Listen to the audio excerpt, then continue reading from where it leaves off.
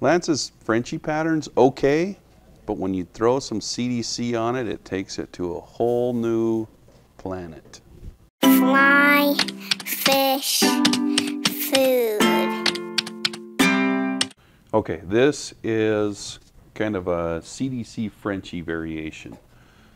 So what we have is a fulling mill, jig hook, 4 mil bead. We want to really get down with this one. And I'm going to just kind of push the bead up to where it's supposed to be and take my thread and start wrapping until that bead doesn't wiggle anymore. Just like that.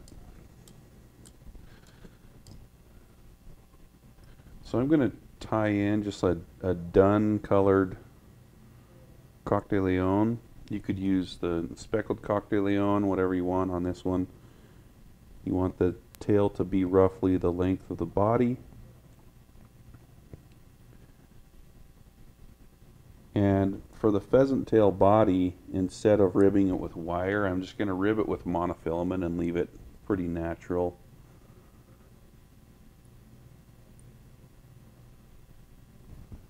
So I've got this muskrat gray dyed pheasant tail. It looks almost black, but it's just a super dark gray. And I'll take the tips and just trim the tips off so that I have a nice flush tie-in point for those. Just 3 or 4 fibers will do the trick. And before I lay those down, I'm going to take some super glue and just saturate the body that I just created. Okay, you live and you learn. Put in more than 3 fibers. I just broke one of the fibers. So what I'm going to do is I'm just going to get those started and then use the rotary feature on my vise to wrap those forward.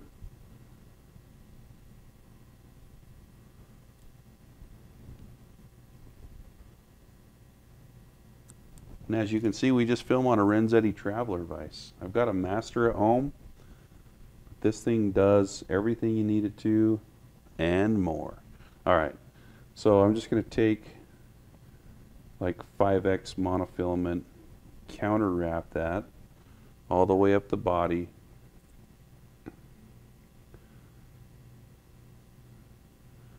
And catch that in place. And I'm going to put a CDC soft hackle on this. Now a lot of people use a split thread technique. One reason why I like the dubbing loop is because if you get too much material in your split thread technique, you can't just trim it out. You have to wrap the whole thing on your fly. So, and I really don't have a lot of build up on it. So anyway, but you can use a split thread technique if you want. I'm not going to, but I got to show off this fancy tool right here, the Swiss CDC. Let's see if we can get the Swiss CDC. What do they call this? The multi-clamp. And it's, you know, similar to some of the other clamps out there, but this little point on the end makes it really easy to get your dubbing loops or whatever you have clamped up into a small dubbing loop. And it's also great for other things like deer hair and stuff. So anyway, we're going to use CDC with this. As you can see, I have a piece of CDC that's not like super prime, and I don't want a really full CDC collar on this. But you can see I have a few fibers that are a little bit long down here, so before I even get started, I'm going to take those and kind of break those to the length that I want. So once I have those where I want, I'm just going to stick those in this clamp like this and trim them off.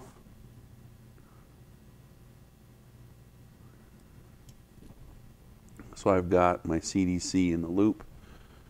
Now, you want to make a loop that's just barely big enough for the CDC clamp to fit in when you're just using this much of it. You know, about 1/3 of the clamp has material in it. If I have a full clamp full of material, I might go, you know, 1 inch or 2 beneath the clamp, but this is plenty big for this. And then to wrap this, or to spin up the loop, I just use my good old Loon Gator Grip tool. So I like to just put the whole clamp into the loop, and then I place my finger on the clamp as I push it out and the thread will just kind of snap down on the CDC exactly where I want it, and then we twist it up. So check the link below for a video where we show you kind of some of the techniques that you can use for this multi-clamp. So once I have it here, I'm just going to use my rotary tool to wrap most of that CDC on. Tie it off, and you can see I didn't use all the CDC. I got plenty of collar without using it all, so I can just trim that off. I'm going to pull those back, and now I'm just going to add a little tiny bit of hot spot with whatever number 98 hen spectre dub is. It's very similar to the shrimp pink, but it's a really fluorescent color, adds nice hot spot. So just a little tiny bit of dubbing on that. So get a collar going. Just a little hot spot of red, and we'll throw down a whip finish. Boom, that's it.